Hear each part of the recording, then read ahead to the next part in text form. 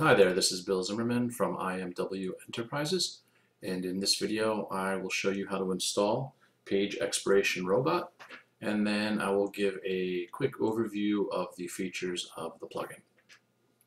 Here I am on the plugins page of this test website. Looks like any other WordPress installation, so I'm going to go ahead and click Add New,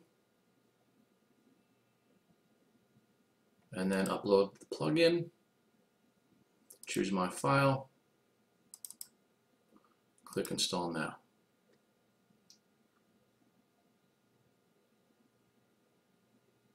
Now I'll go ahead and click Activate Plugin.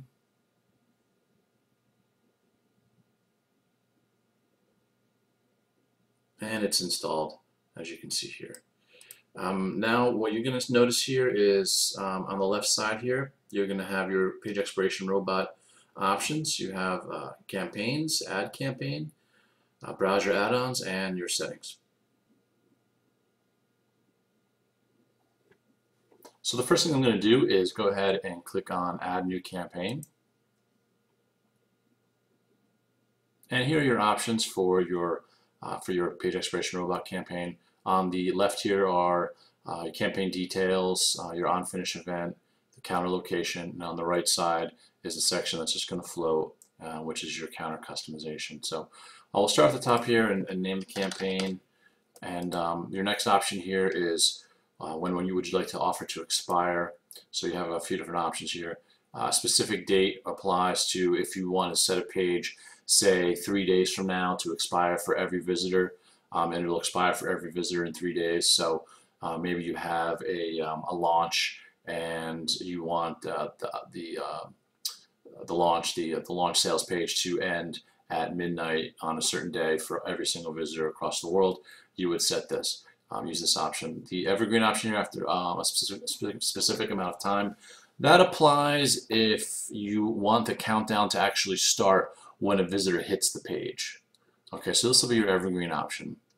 So you can set this time, say for 3 hours, and if the visitor doesn't hit the page for a year from now, once they hit the page, the countdown timer will start at 3 hours. The first visit only is a true one-time offer, so every single visitor that hits the page, they'll only see it once, and next time they come back, they will get this on-finish event. And then finally, we have after a specific number of actions or sales. That is actually a add-on that you would need to add to your plugin here. So let's go ahead and use the evergreen option here for a specific amount of time. And let's say I want the offer to expire after 3 hours. Let's say it's a one-time offer that I want to be only available for 3 hours. Next option here would be how would you like your visitors to expire, either by cookie or by IP. By cookie is enabled automatically with the plugin. If you want to expire by IP, that is an add-on. Next, we have the on-finish event. So here we have a few options here. Either redirect to your URL after the timer reaches 0, show a default image, or show your own image. And if you want to show your own image, you just upload it here. I would normally do just show the default image, or I show my own image. If you choose redirect to the URL, it will redirect as soon as the countdown timer reaches 0. So they won't show any warning or anything like that. As soon as it hits 0, it will redirect the visitor.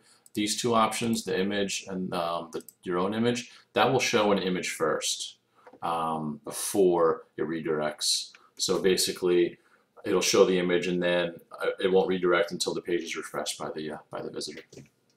And these are two other options here, which are also add-ons that you have to enable. So let's go ahead and we'll choose the default image. Here's what it looks like. So we'll use that default image. Now, where would you like the counter to be placed here? We have in the content or nowhere, which means it's an invisible counter. It's just counting in the background, or a few other options here. Again, those are add-ons that you must enable first. We'll go ahead and use it in the content. And then on the right here, we'll customize our counter. I'll make it a little bigger here. I'll make sure it's aligned in the center. And let's say I'm going to hide the days label there. So let's go ahead and publish or create this campaign.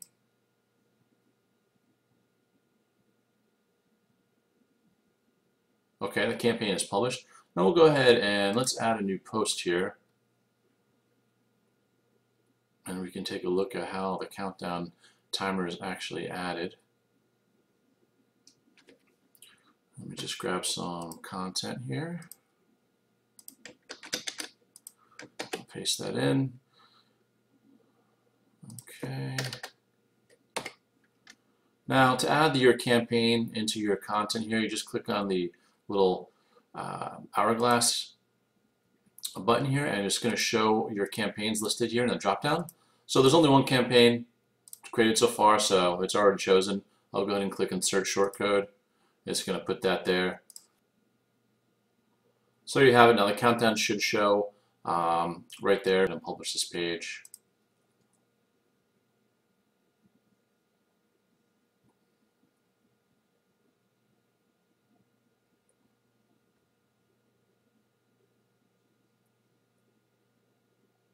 And we'll view the post. And there you can see the countdown timer.